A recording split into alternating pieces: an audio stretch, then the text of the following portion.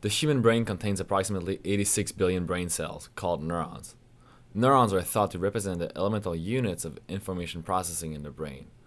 While we have learned a great deal about how some neurons process information, these insights have come almost exclusively from animal model systems, in particular mice and rats.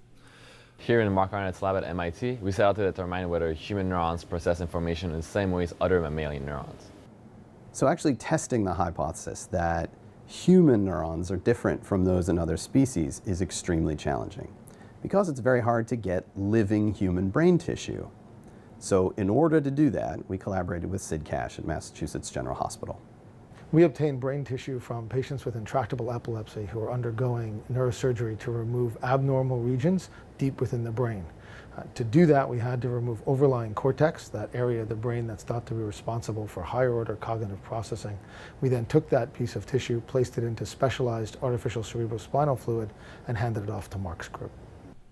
Back at MIT, we sectioned the brain into thin slices. We then used a technique called patch clamping to record the electrical activity of individual neurons and reveal their morphology.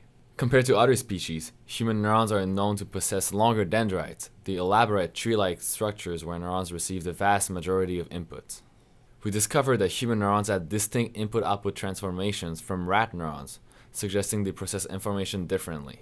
Importantly, we could demonstrate that it was the size of the human neurons that was responsible for those differences.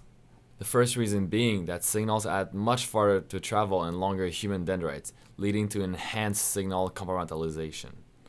The second reason being that ion channels, which govern the biophysical properties of neurons, were more dispersed in the longer dendrites of human neurons.